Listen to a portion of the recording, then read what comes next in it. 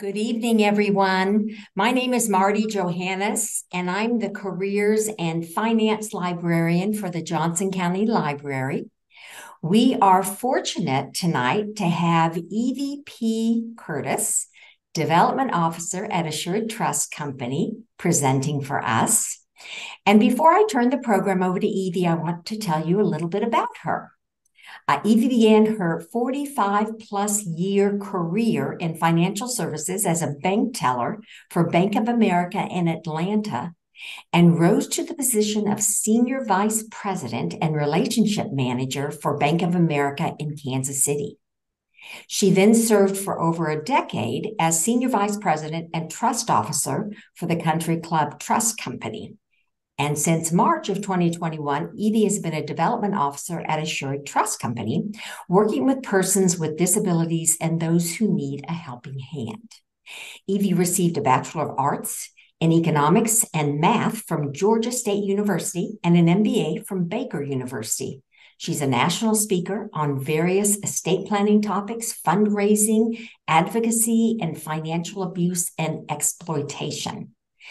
Evie's also been very involved in nonprofit volunteer work, serving in the past as board chair for a number of organizations, including the Foundation on Aging, the Kansas Advocates for Better Care, Mid-America Planned Giving Council, and Estate Planning Society of Kansas City, just to name a few. Tonight, for Q&A, Evie will answer questions after presenting on each of the 5 documents, and then at the end, we'll answer any other questions. As questions come to mind, please put them in the chat, and I will present them to Evie. And now, I'll turn it over to Evie Curtis. Thank you, Evie. Thank you, Marty. Every time Marty reads my introduction, I am shocked. I wonder who in the world could that person be? Well, this is actually one of my favorite presentations that I do. And the reason it's one of my favorite is because really the concepts are supposed to be so simple. And yet at a time when you actually need all of these documents, it can become very complicated. And hence why I have my little quote I made up that says, "It all sounds so simple until it's your life." And when you actually need all of these things to start working, that's when you realize how complicated everything can become. Estate planning documents respond to 3 of our top fears: running out of money, fear of losing independence, and then losing our health. And while I can't solve all of these problems tonight, what I can do is offer you some tools to help you solve some of these problems for yourself. So we have an outline.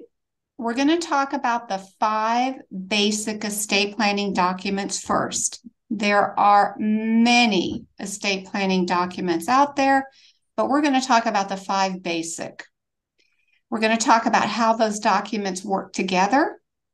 We're going to talk about where you should keep your documents.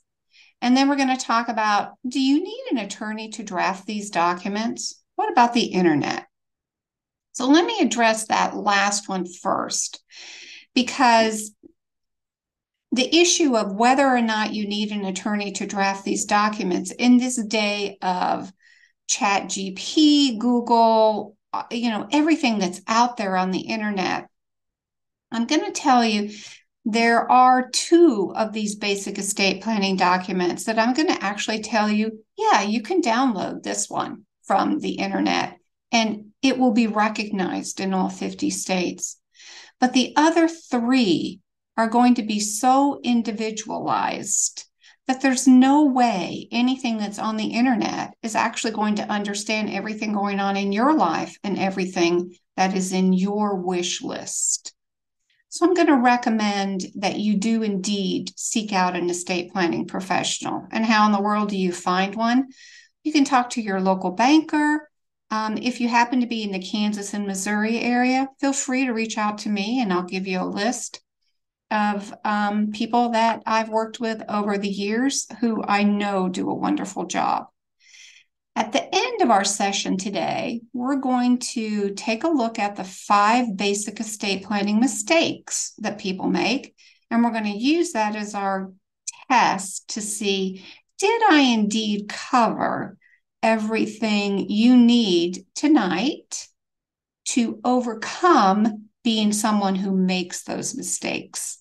So that's going to be our checklist for later. The handout or the PowerPoint presentation is very detailed.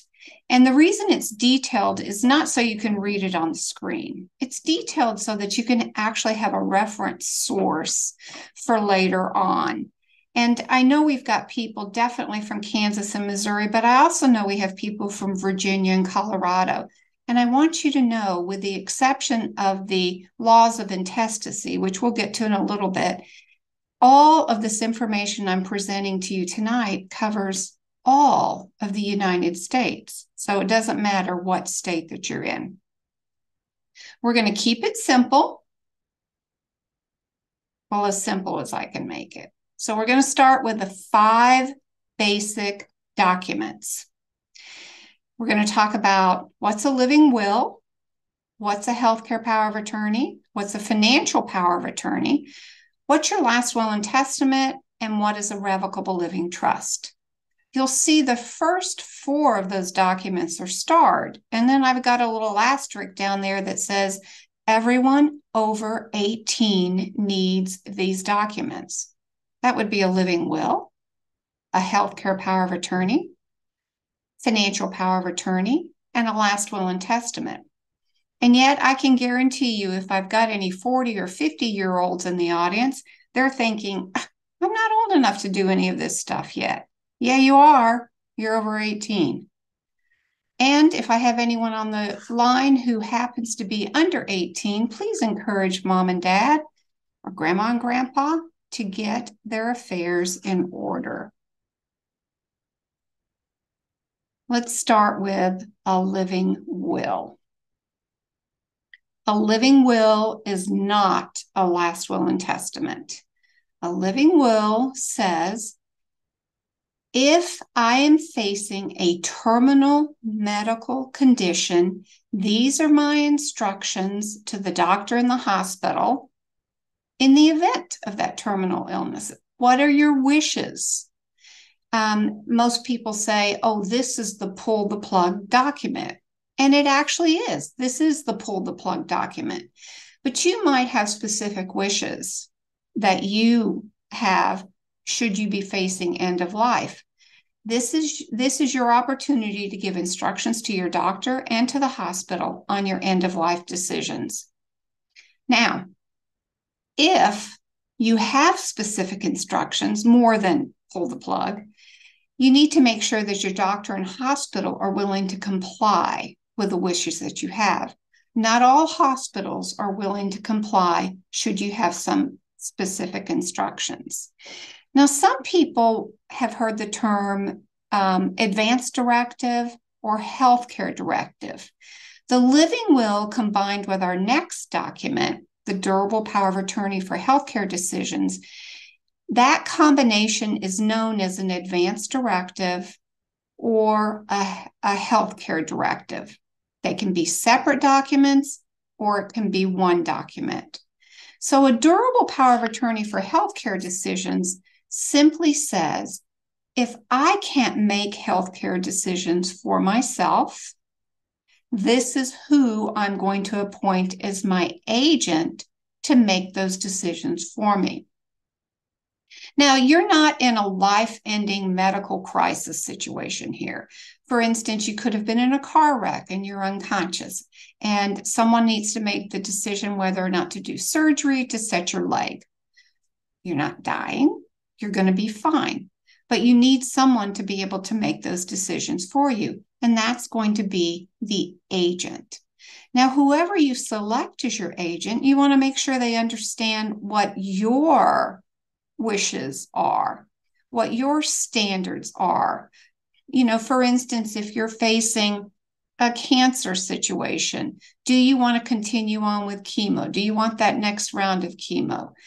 Whoever your agent is under your healthcare power of attorney, they are indeed obligating your financial resources. So if you don't want unnecessary tests, you need to make sure your agent understands that. When you combine the durable power of attorney for healthcare decisions and your living will, you can actually download this document off of the internet. And I put a website down at the bottom of this particular slide. It says Center for Practical Bioethics. Practicalbioethics.org is the website. That form, the Healthcare Directive, Advance Directive, Combination Living Will, Healthcare Power of Attorney, is actually recognized in all 50 states. It's a great form to have for your kids, those kids that are over 18, especially when they come over for, I don't know, Thanksgiving's coming up. They come over for Thanksgiving and you say, by the way, before we have dinner, we're going to fill out this form. Now, the durable power of attorney for healthcare decisions side of that form does have to be notarized. You don't have to actually sign it that day. You do need to sign it in front of a notary when something needs to be notarized. So, but at least they'll have the form. They can fill it out on the spot, and they can put mom and dad in as agent or their spouses in as agent, with you as a backup as an agent, but you can actually have that form done. Anybody can do that. Now, there's some additional documents around the healthcare piece, and that's where you'll see the DNR forms. There are all different kinds of DNRs out there now, do not resuscitate forms. Those are completed by your doctor. Next time you go for an annual checkup for your primary care doctor, say, oh, by the way, doc, I'd like to have a DNR form completed. They've got them in their office, and maybe they'll go over these. Some people don't want an out and outright DNR form. Some people only want a DNR, an out of the hospital DNR. So you'll be revived if you are out of the hospital, but if you're in the hospital, you don't want to be revived. So they're all different kinds. And then there are some further documents, the POLST and the MOLST forms. Those are actually based on a medical evaluation. They're completed by the doctor, and they actually take that DNR piece to the next level, put a little bit more detail in there, because some people really do have very specific wishes should they be facing an end of life. So I'm going to stop there, Marty, and say when it comes to the living will and the durable power of attorney for healthcare decisions, if we have any questions up to now. Okay, Evie, one of our participants wants to know. She says, I have a 20-year-old and a 24-year-old. When should they get these documents in order? And how much will their information change over time? Well, I would imagine their information is going to change quite a bit over time. So you're doing your documents for the way your life is today. I'm glad that question was asked, because I probably should have told you this. Everything that we're going to talk about tonight, as your life changes, you need to change your documents. You're not putting anything in stone. You're only putting it in stone for this moment in time. And as you get married, as you get divorced, as you have more kids, as you win the Powerball, as stuff happens in your life, you want to update your documents, and all of these documents can be changed. Certainly someone who's 20 and 24 should have the two documents we just went over. And everyone can have it, and it's free. So, and by the way, all the case law for these two documents is based on 3 20-year-olds, not old people with gray hair like me. So there you go, a lesson to all of us. Marty, any other questions on those two? Yes. Can you speak more to the financial obligation required of your agent or power of attorney? I didn't realize they have a financial responsibility.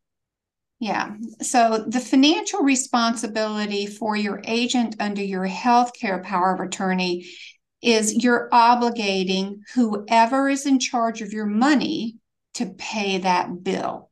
It's not you, the agent, that is obligated to pay the bill. It's using your own resources. And medical tests are extremely expensive. And that's why I say it's important for your agent to understand your wishes so that you do not pay any of those bills unnecessarily. Okay, and one more question. Is Okay. advanced medical directive the same as a living will? It's the same thing as the combination of a living will and a healthcare power of attorney. So those two documents together become your advance directive, your healthcare directive. The words are tossed around a little too freely here. So unfortunately, you have to remember advance directive, healthcare directive, combination of the two, or they can work independently with your living will, its own document, and your durable power of attorney for healthcare decisions, its own document. Okay, so that's Okay. it for now. Okay, one more thing I thought about with the durable power of attorney for healthcare decisions. Most powers of attorney, we're going to talk about financial in just a minute. Most powers of attorney end at your death. The healthcare power of attorney, however, continues on after death until the body is disposed of. So the person you're naming as your agent under your healthcare power of attorney is actually going to be the one burying you. So keep that in mind too. Okay, moving on.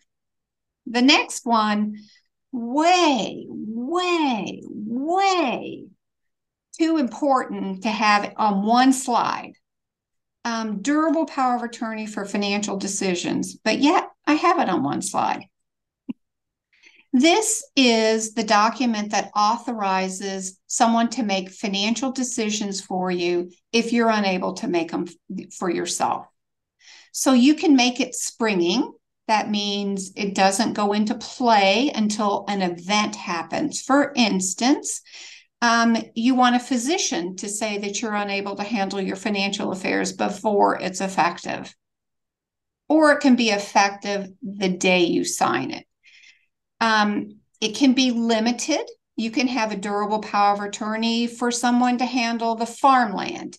You can have a durable power of attorney for someone to handle your bank accounts, and you can have a durable power of attorney for someone to handle your investments. You can have different people do different pieces, or you can have one person, your agent, to step in and handle all of your financial affairs.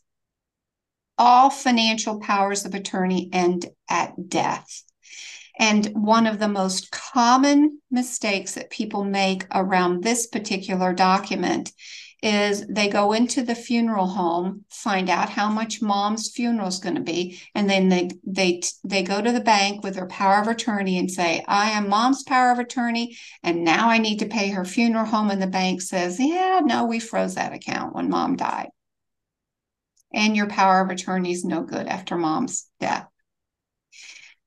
This is a very powerful document, and it's becoming more and more powerful because of the nature of the assets that we're going to be talking about. Financial institutions want your document to be less than 3 years old, and some financial institutions won't even recognize a financial power of attorney. And I cannot tell you how frustrating that is to attorneys who draft these documents only to have their financial institutions say, yeah, we don't recognize it. Social Security doesn't recognize a financial power of attorney. The VA doesn't recognize a financial power of attorney. And even some brokerage firms don't recognize powers of attorney. If I were to give you a lesson today on financial abuse and exploitation, this would be the document that we would be talking about, because this is the document that the people who are not good people use to do bad things to good people. So how do we overcome all of this? The durable power of attorney for financial decisions, you have to go to your financial institution and say, I have gotten this document done by my attorney. Will you recognize it? And if your bank says, well, if you'll fill this form out, we'll recognize it. Or we like our own form and we need you to use your form to fill out our form. You can do that. You can do that. The most important thing was that you got your document done so that you can then fill out whatever their document is. When it comes to Social Security actually recognizes their own representative payee form. So in Social Security, when someone's going to step in and handle your Social Security, when you're incapacitated, you become a representative payee to Social Security. And Social Security now allows you to designate your preference on who those people will be. The VA has a similar kind of form, and then your brokerage companies have their own particular kind of form for the most of them. What does this document control? Well, the biggest thing it controls is it controls all of our IRAs, our 401ks, all of those defined benefit plans, all of our retirement plans. And for most of us living today, and certainly for most of us working today, that is going to end up being our biggest asset. So it is very important to make sure you name the right agent. It also controls our Facebook accounts, any of our online accounts, our digital assets. Controls that, controls your tax return. It's who's going to sign your tax return. I think this is a real good time for me to sort of pause and say, let's talk about who your agent should be under your power of attorney for financial decisions and under your healthcare power of attorney, because you're appointing an agent under both of those documents. Your agent needs to be someone who actually knows what they're doing. It isn't a position of honor. It's a position of business. So you need to pick someone who actually understands, I don't know, the difference between a debit and a credit, just as basic as that you have to do a tax return every year. So there are financial things that need to be done, and your agent needs to understand what all of that means, that they're comfortable going into a bank. On the healthcare side of things, they need to recognize what your wishes are and your hopes and dreams are for your healthcare decisions. One of the issues with serving as an agent is there are no laws in the states that I think are represented here tonight. There are no laws that actually require the agent to serve. So you might name someone to serve in your document, and that agent may say, yeah, no, I don't want to do that. That family's so messed up, I don't want any part of it. Or I've got my own issues to deal with right now. I can't deal with this. Your agent's not obligated to serve. So it's another reason to be very careful about who you appoint as your agent. Doesn't have to be a family member. It can certainly be a family friend. But if you do appoint an agent, whether it's under a financial power of attorney or a healthcare, make sure you ask the person that you've appointed as an agent, and then always have a backup to that agent.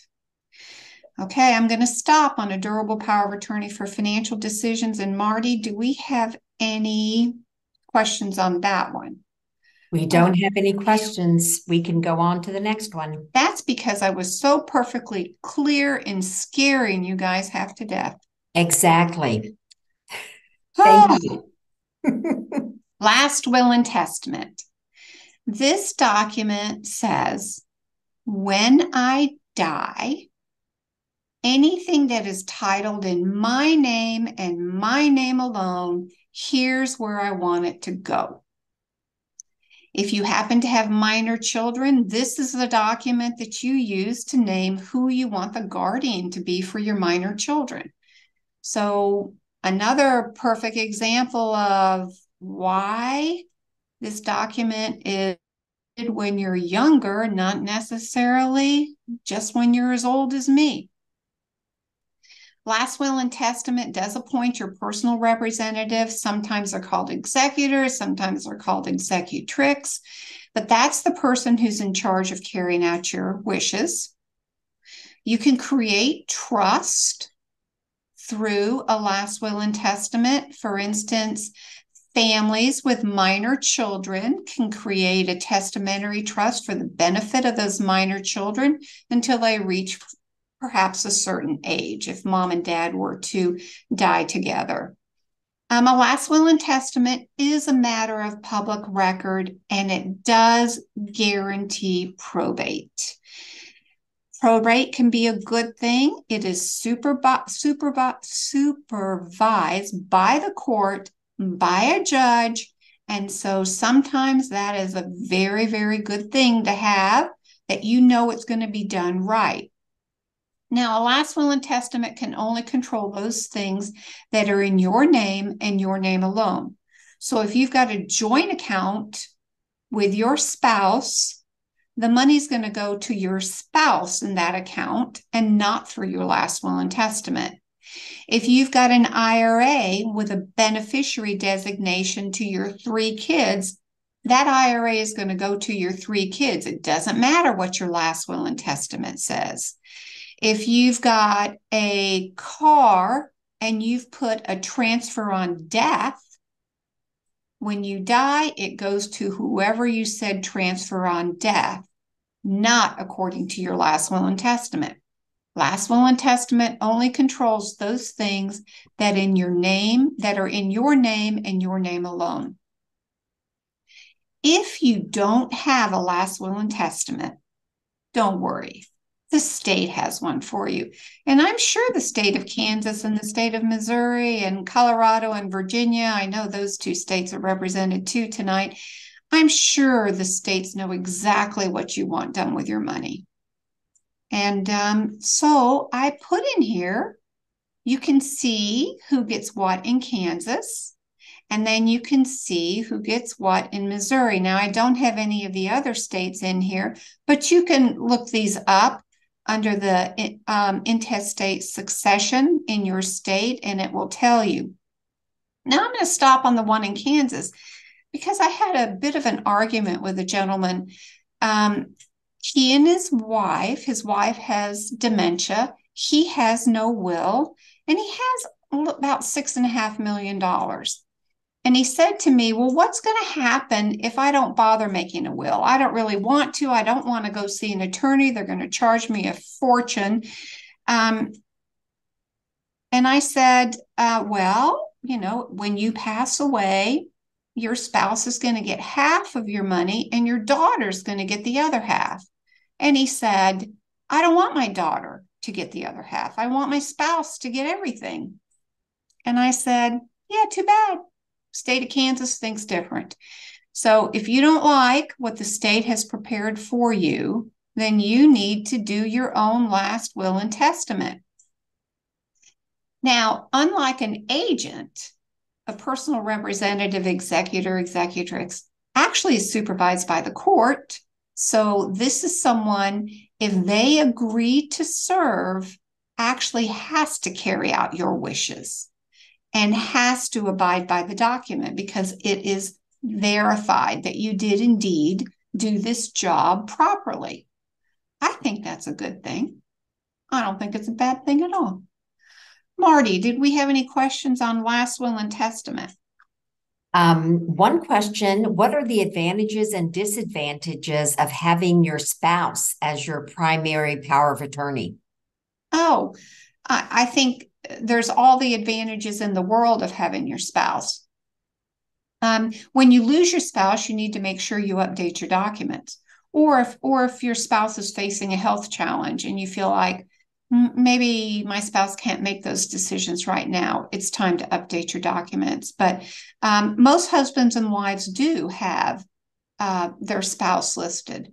Now, I have had husbands and wives say, yeah, That's not who I want to make the decision. Remember, this is your decision and your decision alone. So it's entirely up to you.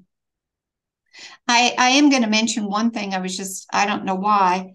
The proverbial reading of the will back in the day when everybody got together and we read the will and people found out they were not inheriting or they weren't getting anything, blah, blah, blah, blah. We don't really do that reading of the will anymore. So that doesn't happen anymore. When it comes to your last will and testament, it's actually the thing that's going to be controlling your Bitcoin account. So all of you out there who are investing in Bitcoin on the side, you need to mention those Bitcoins in there on who you want to have it and how to access it. And if you've got any pets, all of us pet lovers, some of us like pets better than we like our children. So any of us pet lovers out there, whether it's horses, cats, dogs, cows, whatever it is, this is also controlled through your last will and testament. So those are important things to think about. Oh, okay. Evie, we do have one more question. Okay. Is an adopted child considered over a blood cousin when it comes to inheritance? You can have an adopted child be considered by saying specifically that in your last will and testament if you want to. So your last will and testament, our children have no right to inherit from us, by the way. We can choose to leave our money to whomever we choose. So, if you have preferences that are not according to bloodline, Hurst Stirpes is kind of the term we throw out there, but according to bloodline, then you do indeed really need to put that in writing. And speaking of in writing, all of these documents shouldn't be so legalese that you can't even understand what they mean. If you can't understand what they mean, you tell your attorney, could you please put this in English for me so I understand what it means? I know as someone who actually has to work with these documents on a regular basis, we actually prefer English to legalese and don't see it enough. And most people go, I have no idea what my document says. Well, if you don't have any idea what your document says, maybe whoever's handling your affairs won't either. So just a thought. Oh, and Evie, we do have one more question. Actually, several more.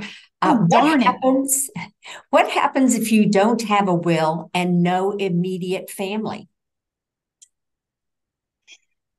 Oh, that becomes a nightmare because you may not have an immediate family, but you have distant family. And it is up to whoever has been appointed to settle your affairs to find that family. There are firms that we use, professional firms that we use to track down beneficiaries. So, your estate will pay to find the people to inherit your money, but that's what happens. So, and I can't tell you, I also have had people say to me, well, I don't have anything. We all have something. We got clothes on our back. We're driving a car. We might be living in a house. We all have something. We got stuff. This is a real good time to talk about personal property lists. Well, actually, I'll wait till we do the next document. We'll talk about some of that stuff in a minute because it causes a lot of problems. Okay, one last question. Does a last will and testament have to be written with a professional, or can it be self-written and notarized to be considered by the law or the court? It depends on the state you live in. So you need to know, and you can look up these rules. It's written in the statute. You can say the rules for writing my own will in the state of Kansas, because some states require 2 witnesses. Some states say there's an asset amount, which if you're above the asset amount, you can't do a self-written will. If it's below the amount, you can. If you're on your deathbed, you can do some in some states. So you'll have to look up the statute for your state to see if you can do this. I will tell you, it is more of a challenge to actually settle a will that has been handwritten than you would think. Doing a last will and testament is not that expensive. It really isn't. So it's worth doing. Okay. Moving on. Moving on. Moving on. How am I doing on time? Woo! Woo! Okay. Whoops. Kansas, Missouri. Revocable living trust. A revocable living trust is the most powerful estate planning document we have. It works during your lifetime, when you become incapacitated, and after you die. You do a revocable living trust now, and as your life changes, you amend your document. Sometimes you restate your document. If you've gotten so many amendments in there, then there comes a time where you just restate the whole thing.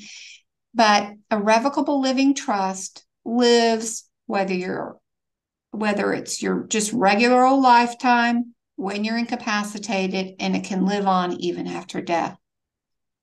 After you become incapacitated or die, your revocable living trust becomes irrevocable, and it can no longer be changed. And I think that kind of makes sense because it's revocable by you during your lifetime. And then it's kind of nice to know that if you can no longer control the changes, no one else can go in there and make them either. I'm going to give you a little vocabulary now. So there's 3 parties to a trust. Sometimes the person who sets up the trust is called a grantor, a settlor, or a trustor. It's the person who sets up the trust. That's all it is, and it can be called any one of those words.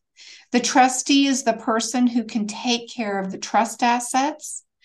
And then also you'll be naming a successor trustee. If that person becomes incapacitated, who's next up to be the trustee? And then finally, the beneficiary is for whom the trust benefits. During your lifetime, you can be the grantor, you can be your own trustee, and you can be the beneficiary. Husbands and wives, we see joint trust all the time. Both husband and wife are the grantors. Both husband and wife are the trustees. They can act independently, or you can have it act jointly. Successor trustee can be whoever. It can be the spouse who lives, and then you can have even a successor further on down the line after the second spouse passes away. And then the beneficiary can be both husband and wife, individually as their individual needs are, or they can jointly make decisions. It's as flexible as your relationships are. So, but it is a powerful document. It is private. It avoids probate. So, those movie stars that fail to make any kind of estate plan, we can get all the really nitty-gritty details out of those estates. But the ones that actually make a trust, we'll never know how much money they had and what happened to it because it is private. And the only people that have access to what your trust says are the people who will benefit or who are beneficiaries of that trust. The kicker to having a revocable living trust is it can only control those assets that are titled in the name of the trust. When your attorney prepares this document for you, if they don't help you with the titling, they will actually give you a packet of information that says, here's what you do with your bank accounts. Here's what you do with your brokerage accounts. It will actually tell you how to get your assets titled properly in the name of the trust.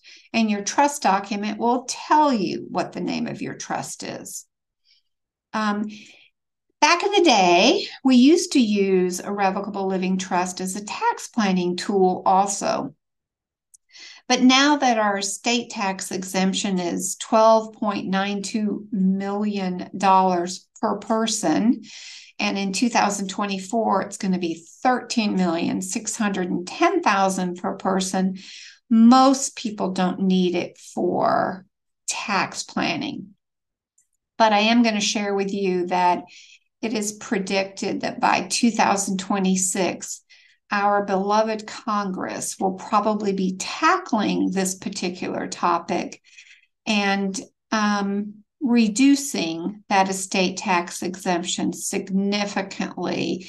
What I hear most often is it will be reduced to around $5 million per person. So unless your estate exceeds, right now, unless your estate exceeds more than $13 million, you're good to go with just a plain old revocable living trust. Missouri and Kansas, by the way, have no state death tax, and Colorado and Virginia also have no state death tax.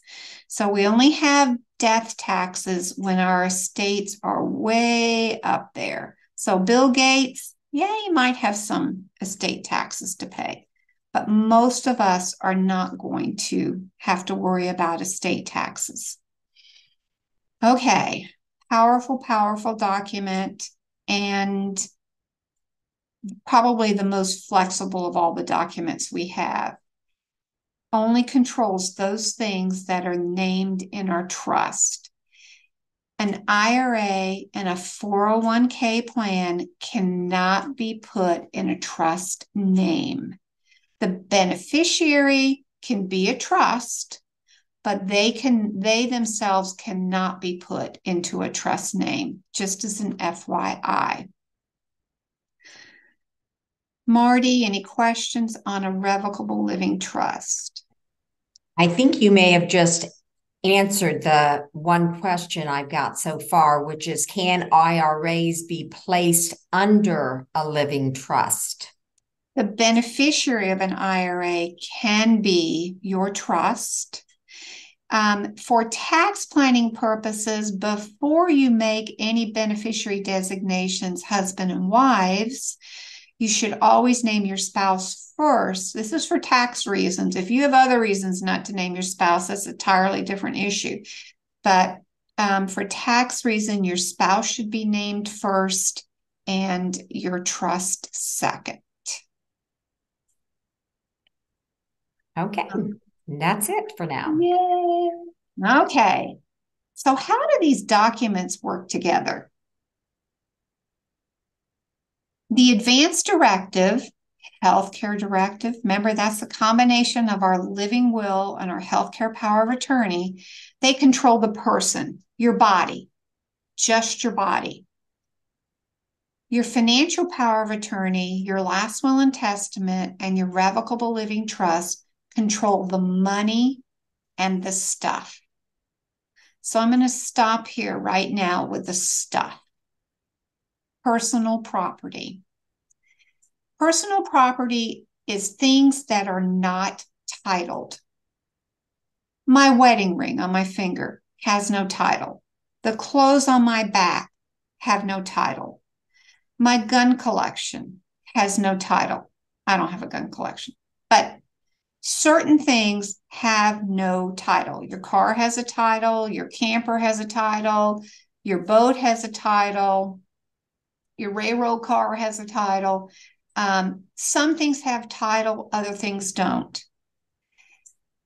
When it comes to your stuff, your last will and testament and your revocable living trust allow you to actually have what we call a personal property list. And this says you have to fill it out, you have to sign and date it, but this list says, I want my jewelry to be shared among my 3 grandchildren. I want my quilts to go to my favorite sister. I want my gun collection to go to my oldest son. whatever you want with your things, you actually have to write it down. Now, as a trustee who serves under these documents, I will tell you, I go into homes and you can lift up a lamp, and on the bottom is a little sticker and it says, this lamp goes to Evie. Yeah, technically that doesn't work. And I'm going to tell you, your stuff, even though our kids say, I don't want anything. I don't want anything you have. I don't want your stuff. I just don't want it. Yeah, they do after you die. There's always that one thing that maybe you don't want, but a spouse of one of your kids wants, and they'll make your kid's life miserable. So stuff causes problems. When it comes to personal property, please document where you want that to go. Don't use stickers, and don't share information with your group, with your family or friends, thinking they'll honor whatever your wishes were. No, they won't.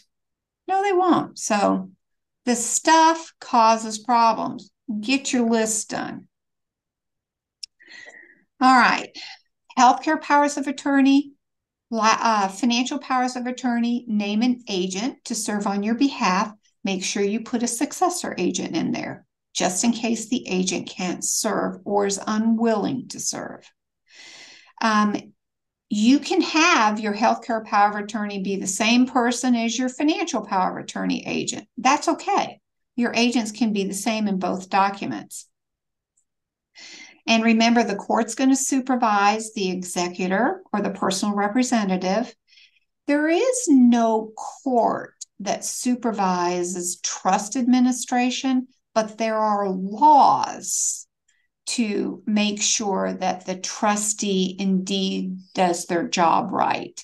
And you see, well, we see them all the time, lawsuits all the time, where families sue because other family members have not done their job right. So your documents work together, whether we're talking about the person, the stuff, or your financial resources. And that's why you got to have all those pieces. So moving on to the next one, how do they work together?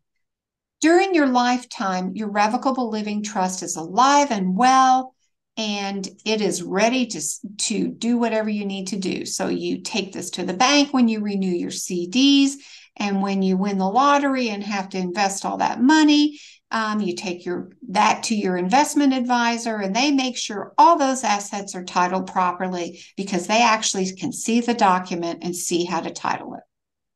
All the other documents that we've talked about tonight, they're kind of on standby during your lifetime when your life is just chugging along. When something happens to you and you become incapacitated, and most of us are going to have a period of incapacity before death.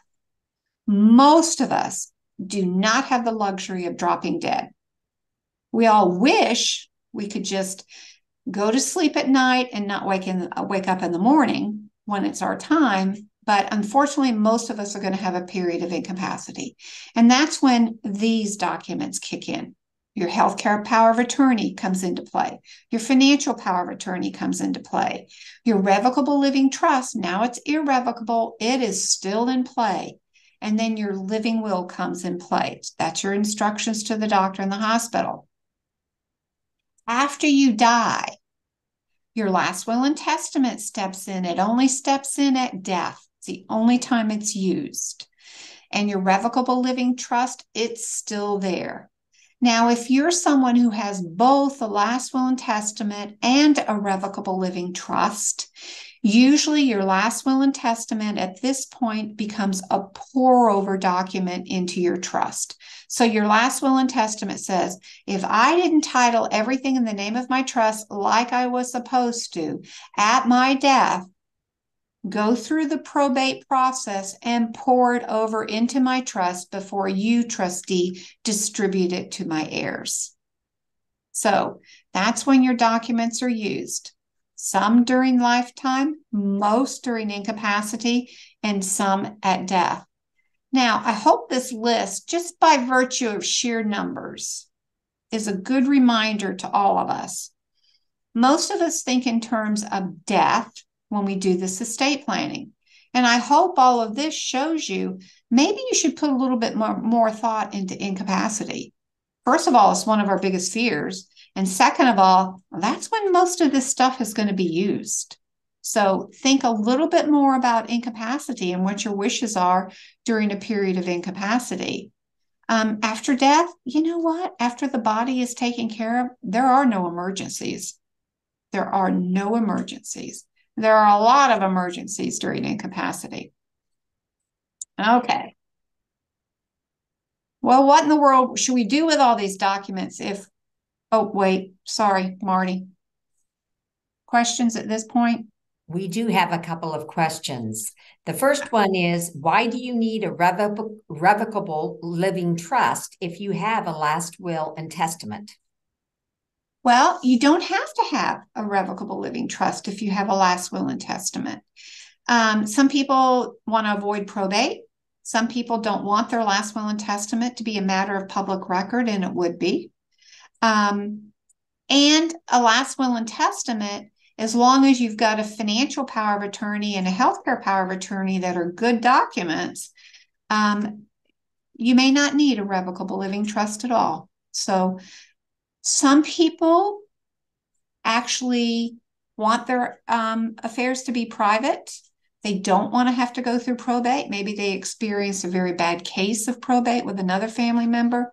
So that's when you have a revocable living trust. It's entirely up to you. That, remember when I said there are 5 estate planning documents, 4 of them everyone needs, and 1's optional. And the one that's optional is a revocable living trust, and it's because it's your preference. Okay. The next question, why do some families decide to have an estate sale in lieu of a personal property list along with who receives those items? Is there an advantage to the estate sale instead? Great question. When it comes to estate sales, I'm just thinking the thousands of documents that I have read in my career, and maybe 3 of them, okay, 5, have had personal property lists completed. The reason estate sales are done is because we didn't complete a personal property list. So we still got to get rid of the stuff, right? But what happens is that's where the disagreements come in play. People say, why should I buy it? It was mom and dad's. Why should I buy it? Well, the truth is all of this stuff is owned by all of your personal property is owned by you, and must go through either probate, which means you got to put money, remember it's being supervised, so you got to put money back in the kitty, and then through your trust, if you actually had a completed personal property list and you have a trust, and they're assets. And so your trustee or your executor is obligated to do the best thing according to the law for your trust and for your estate, which means we need to get money for those items. So we can't just give them away. Can't give them away. Even though we want to say, oh, pick out what you want. Nope, can't do it. Okay. Next question. Who needs a trust? Do what? Who needs a trust? I think if you know that one of you has an health, for instance, you've got an MS diagnosis, multiple sclerosis, or you've got a Parkinson's diagnosis, that there's this chance of incapacity in your future, or a higher chance of incapacity. That's the power of a revocable living trust. And I think that's when you want to actually consider. Also, if you have considerable wealth, or if you don't want all the money distributed after your death, you want it held in trust for the benefit of, I don't know, maybe you want to benefit some, let's say you have 3 kids and you want 1/4 to each one of those 3 kids, and then 1/4 to go to grandchildren to pay for their college education. That means money has to be held for a period of time, and you need a trust to be able to do that. And we can create some trust through a last will and testament. So before I make everything a little bit too complicated, let me just say a revocable living trust has a little bit more flexibility, because your last will and testament doesn't kick in until you die. Okay. Did I get that one, or did I get way off on a tangent? Okay.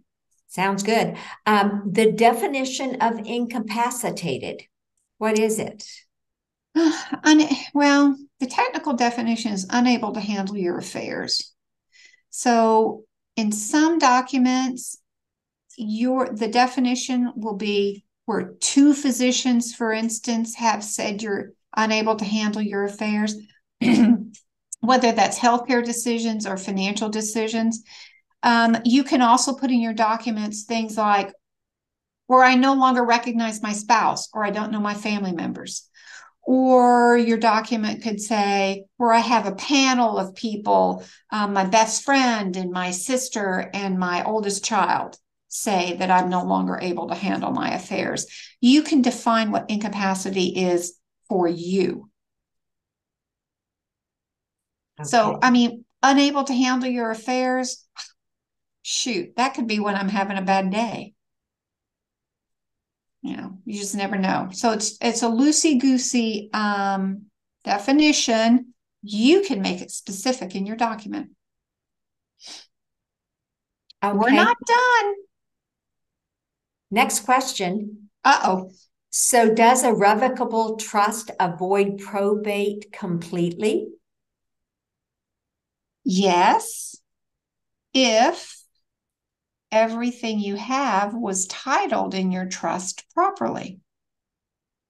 Okay. No, if we have to go through your last will and testament because you forgot that CD, or another thing that is very common is people bought life insurance policies back in the day, and then life insurance companies started issuing shares. They changed the nature of the beast, and those 12 shares of Prudential stock, you never got around to retitling that in your trust. That's going to end up going through probate before it pours over in your trust and we can get rid of it.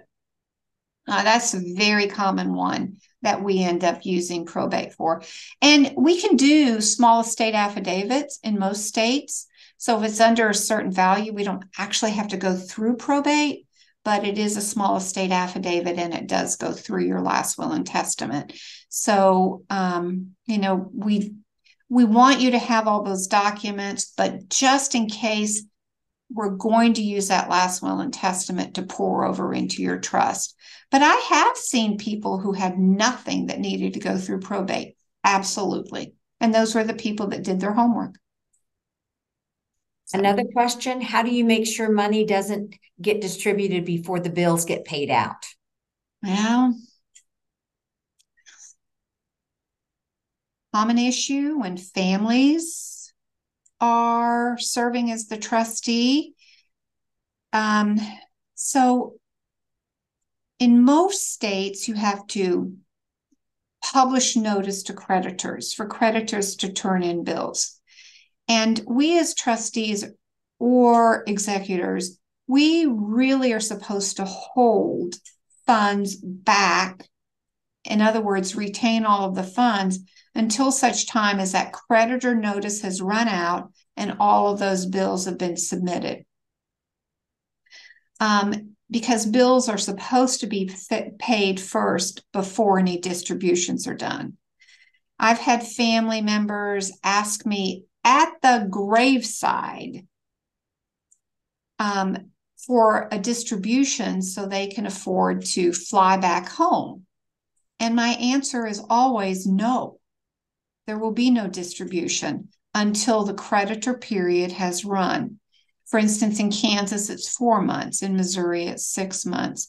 But creditors can have up to a year in Missouri. Do we hold all the money for that entire year? No. If we think we've gotten everything that's reasonable, we'll hold it for the 6 months. But you have to pay your creditors first before you can make any distribution. Okay, we've got some more questions. Oh, darn it. Can a trust protect property from all going to the state for nursing home cost? No. Okay. Another question.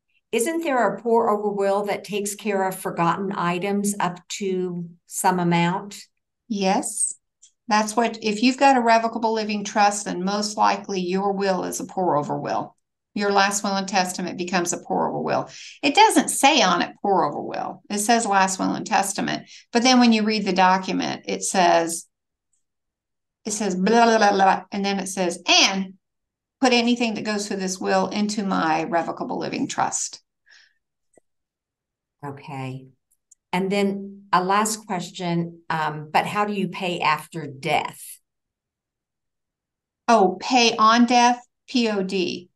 So pay on death it's just a designation that allows, for instance, on my checking account, I can put, my checking account can be in my name and I can put a pay on death to my 2 children.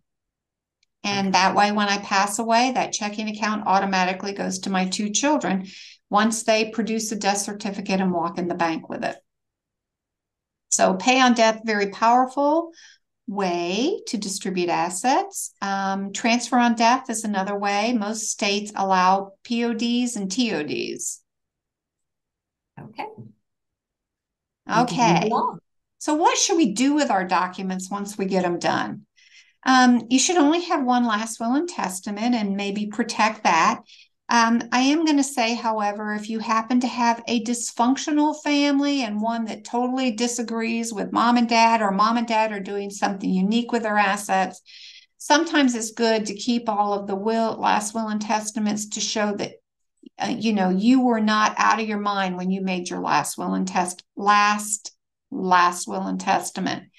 But you only have one of those, and it's an original, and so you're not going to sign multiple original last will and testaments, just one.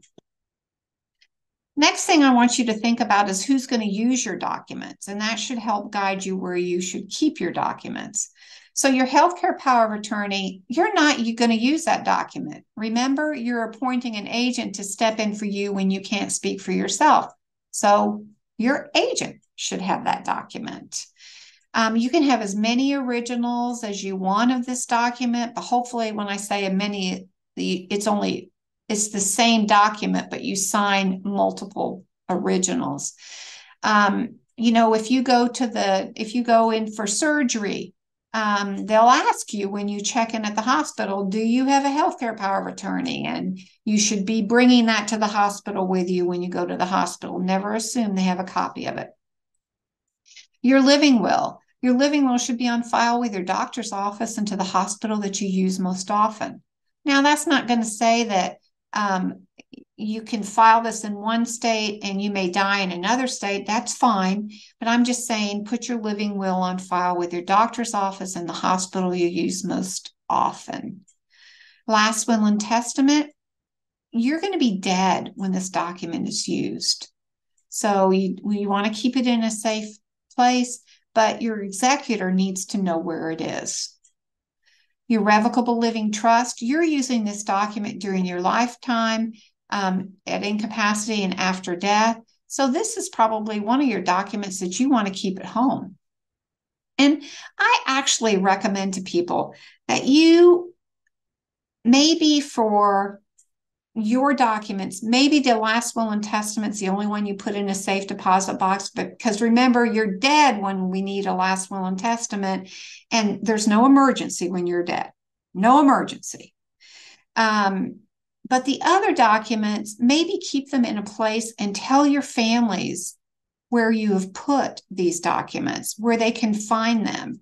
It's the hot pink notebook on the 3rd shelf in mom's closet, or it's in the desk drawer but it's the bright yellow folder or what, just make it recognizable and keep everything in one place. If you get an urge to, remember that you want to make a change to your documents, try not to write on your original documents, just use a separate piece of paper, put a sticky note on there. And when life changes, change your documents. It's a good thing. Those personal property lists, once you make a personal property list, make sure it is with your revocable living trust or your last will and testament. Make sure it can be found. If you change your mind, all you have to do is cross through it. It doesn't have to be typed, it can be in your own writing. It simply must be signed and dated, and it must be with your documents so that it can be found. So where you should keep your documents, I don't always recommend that you need a safe deposit box.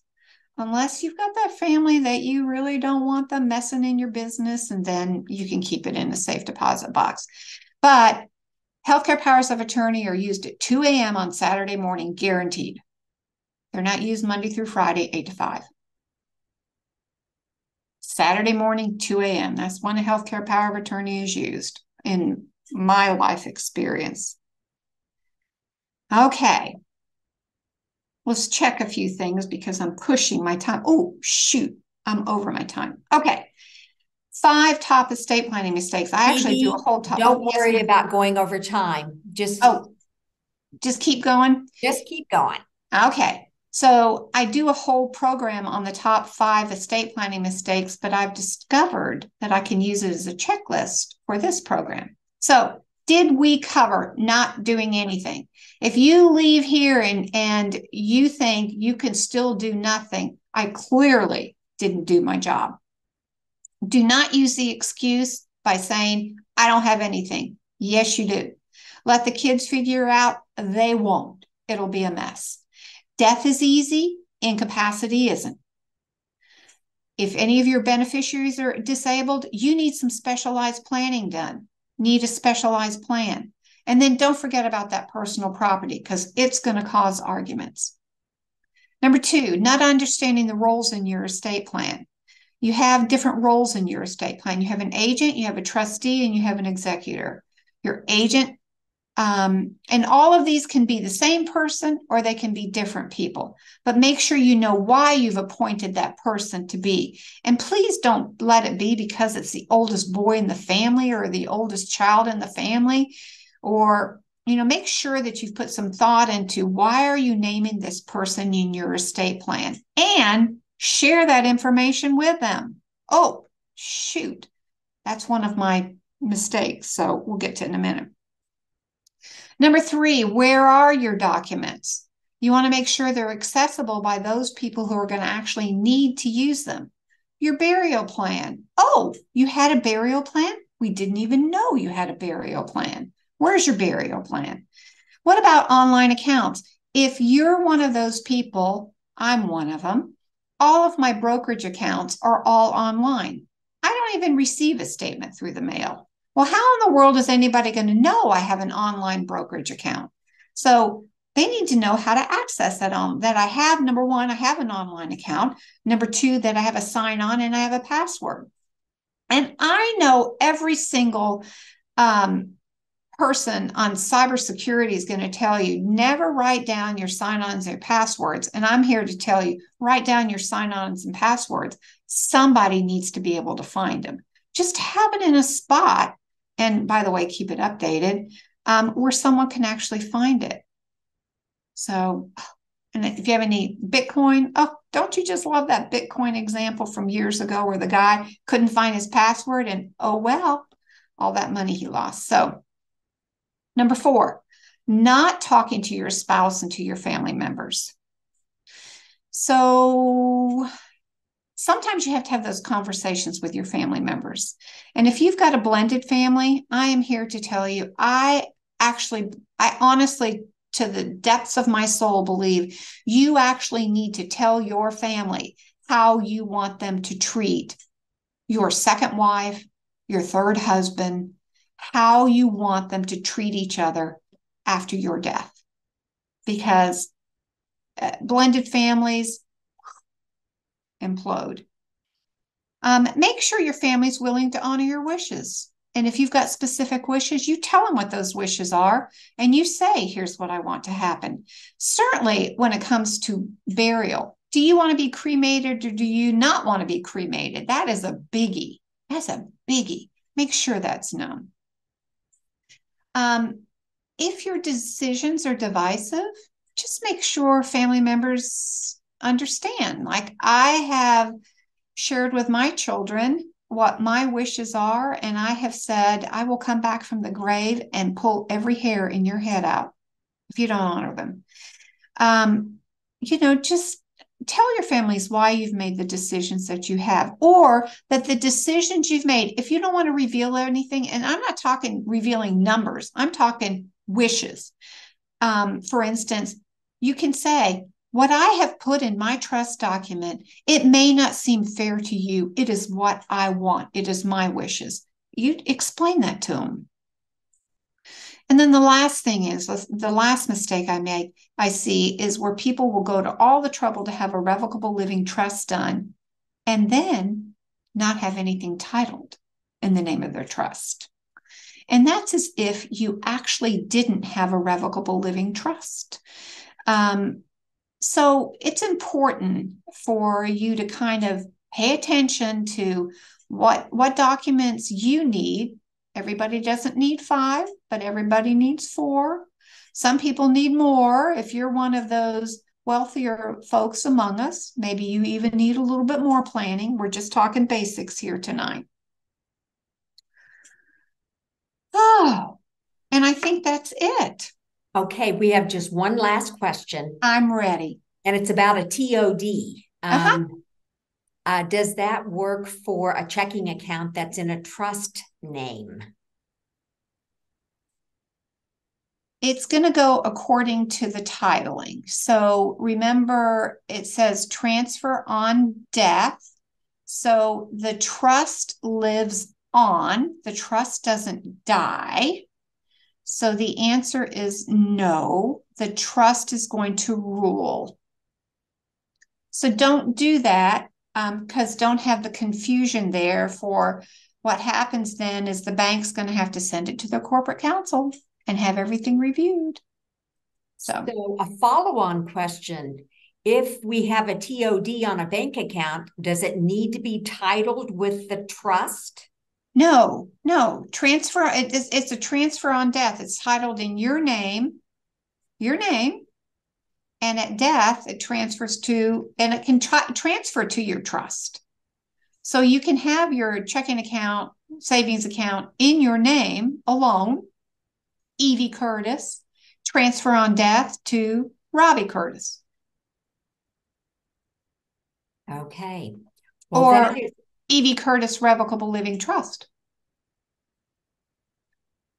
Okay. So you're getting lots of thank yous and kudos in the chat. I thank you for providing this wonderful presentation, not once in person, but a second time online, so that people who were on the wait list could be accommodated, and also so that we can make this available in our personal finance archive. So thank you, Evie. This is the last career and finance program for this semester here at Johnson County Library. This program will be added to our personal finance online programs archive, which is on our website at jocolibrary.org. You can also access recordings of other previous programs in this archive. So I thank you all for joining us. Enjoy the rest of your evening.